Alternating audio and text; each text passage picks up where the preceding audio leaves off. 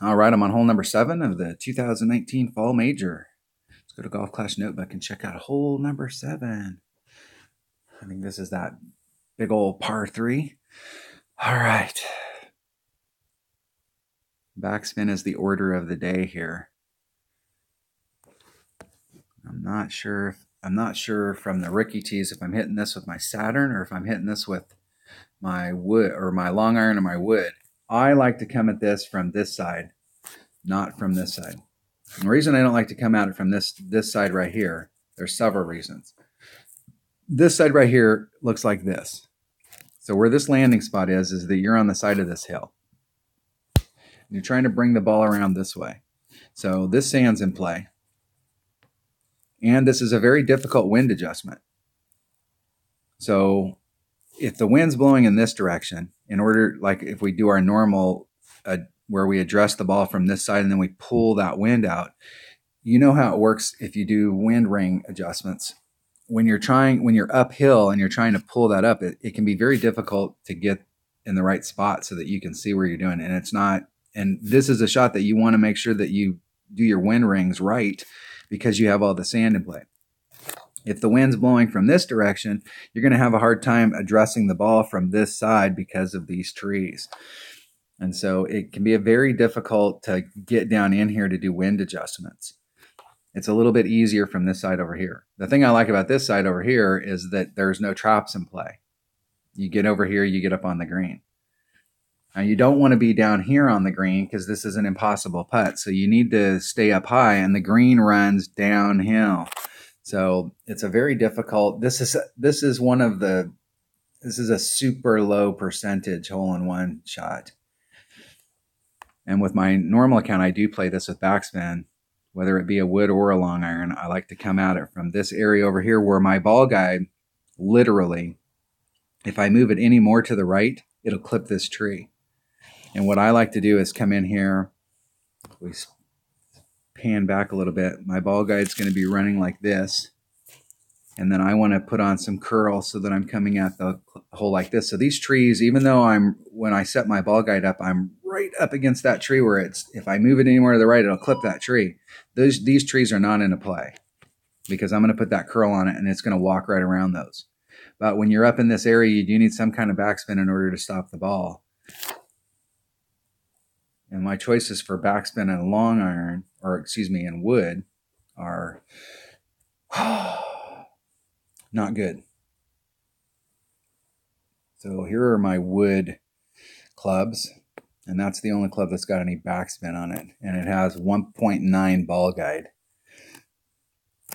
There's a word for that. It's like it blows. So those are my two options for backspin clubs. In my main account, I'm using a Quasar on this hole because I'm looking for that side spin. I'm not sure if that ball will cover it here, and if it doesn't, I'm going to bring a Katana.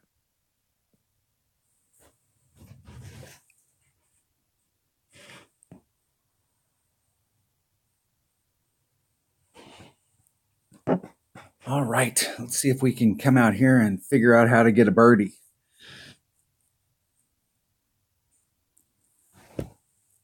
I think in my main account, I've gotten a hole-in-one on this hole, I think. This is not a high percentage hole-in-one type hole.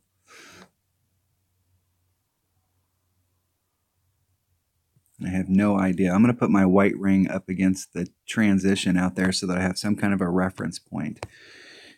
My Guardian is hitting 1-6. There's 3, 2.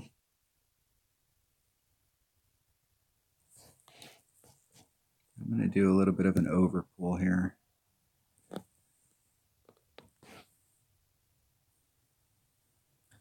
I have 0 curl on that club. Just try and roll it up there. It would have been nice if I could have got just a little more. It would have rolled down that hill, but that is fine. That right there is pretty much a 0 risk shot. I'm going to have to go back and look at that. I probably should bring a 1 power ball so it gives me a little bit more room to work out the wind. If I go forward anymore so that I can work the wind out, because I have such a limited ball guide, I really can't see where I'm going. I'd really like to be a little bit lower down in here. So the way I'm going to achieve that is by bringing I'll bring a Marlin.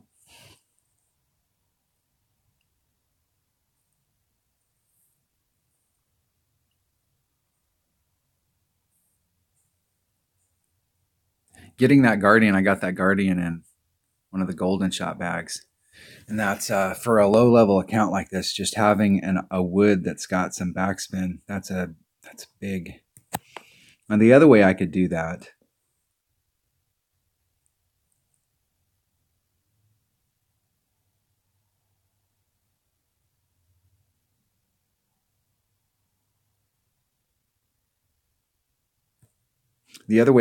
is I could bring a Titan, and that would push me more up into my Saturn range.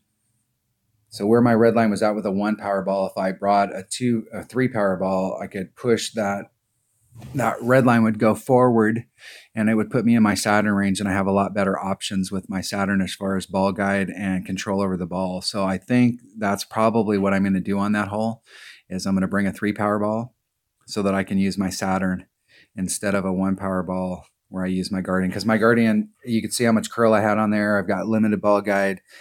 You can get up there and stick it so that you can make that putt. But that right there was not a fun putt.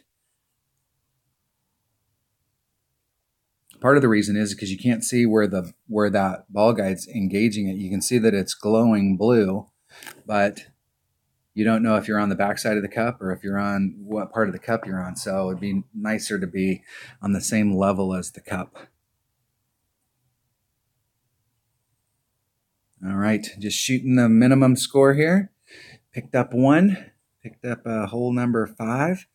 So we're on track for just a nice clean round. All right, that was hole number 7 of the 2019 Fall Major. Thanks for watching.